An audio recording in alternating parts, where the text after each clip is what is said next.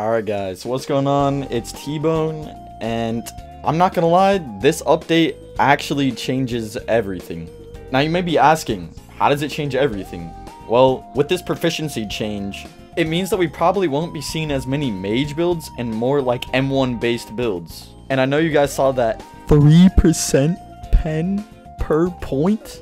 Just imagine how good Silent Heart will be now with this change. Oh yeah, and I know you saw that LFT gut and this piercing will change, which is crazy. So they basically nerfed everything about LFT, bruh.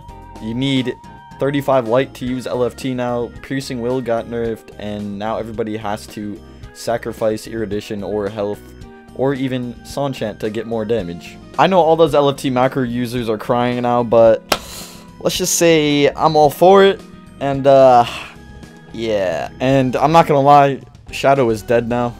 Rising Shadow is like the only good mantra that Shadow had, basically. Actually, besides the one or the single shot Shadow gun that guard breaks, that's pretty good too. But like, it's dead, and they nerfed the only good path that's on Shadow now. So like, wow. Also, this role talent change is pretty crazy, and I'm looking forward to see how it plays out in Chime matches.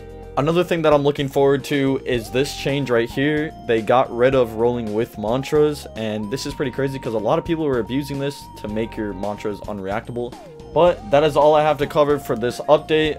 Just let me know what you guys think in the comments down below, and make sure you guys do sub, as I'm trying to hit 3K as fast as I can so I can keep my CC roll in the Deepwoken Discord. Thank you guys for watching.